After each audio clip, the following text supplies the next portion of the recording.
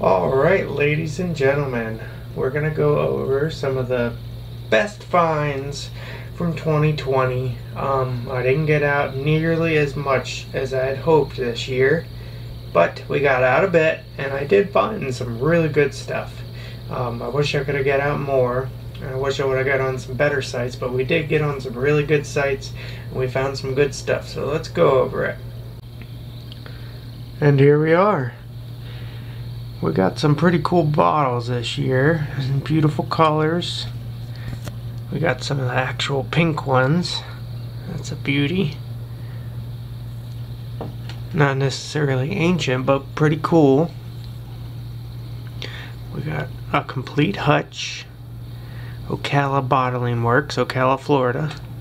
I actually got two hutches. The other hutch I have somewhere around here. But it was a very, very, very cool one from Denellen, Florida. I'll have to try to find that and show you. Forgot to get that one out. Here's that other soda bottle I said I'd show you. Denellen Bottling Company, Denellen, Florida. This bottle not to be sold. It's kind of hard to read, but beauty.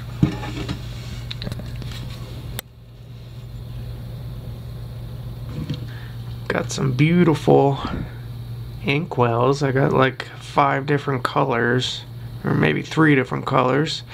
Brown, clear, blue, and maybe another one.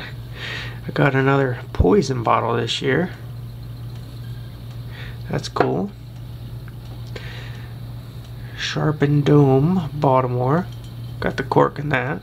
And the Pabst beer bottle, the first beer bottle. We only got 2 sheds this year. One was a very fresh one found back in March before the pandemic. And another one was definitely one from a year or 2 before. And I found a Dr. Scholl's. This is actually one I found a while ago, but I can't find the second one that I found.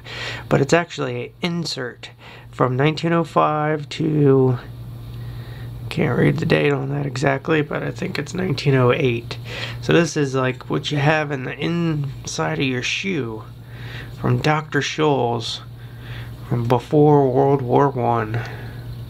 Dr. Scholl's footies. Now they got beautiful cushy mesh. Back then they had copper. So yeah, I feel bad for those people that had to use this to ease their foot pain. We got quite a bit of lantern parts. That one's 1860s, about Civil War era. This is 1870s. Bunch of cool copper bits and beautiful little pieces. Oh, I did get a Flying Eagle this year. 1850. Can't remember the year. 1858, I think, or 59. Flying Eagle, bucket lister. We did pretty good with early, I want to say early American stuff, at least for here. Beautiful pewter button. We got an amazing CSN, Confederate States Navy button. That thing's worth a lot of money. Some other military buttons that I can't quite read. A Seminole War site. We got on Seminole War site with some Seminole War buttons. Bob got quite a few. Tons of 69 caliber and 58 caliber musket balls. Got on a site with some Civil War bullets. A couple of them. Some beautiful suspender pieces and locks. The horseshoe is a part that site. I only got 1 gold ring this year, 14 karat. Couple skeleton keys. One of my best finds was a trigger guard off of a Brown Bess musket from a Seminole War soldier. Actually, the Seminole War Indian soldier. And we got 3 different pieces to that up in an old plow field. I think the little Mickey Mouse ring was from last year. And this a copper rolled spear point from a Seminole War warrior. That is absolutely awesome. Rolled copper. They probably would have put this on one of those little balls that they had. They had the hammer with a ball on top so they could jam it into people's heads and kill them, or it could have been on a spear. I'm pretty sure that's too large to be a arrowhead, copper rolled arrowhead. Couple other nice coins, 1865s and full stencils and some other bits and bobs. But yeah, that's a little overview of some of my best finds.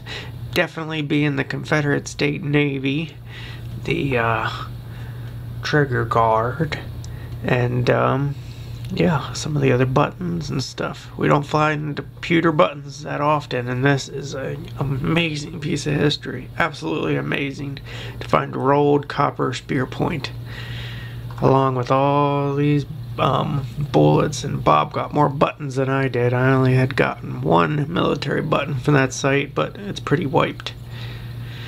Only got a little bit of gilt left, and the Confederate State Navy button doesn't have any more gilt left. But yeah, I'll try to show you some pictures of some of Bob's best finds if I have any. And yes, absolutely awesome. Bob got large cent. He actually got two of them, a half cent and a large cent.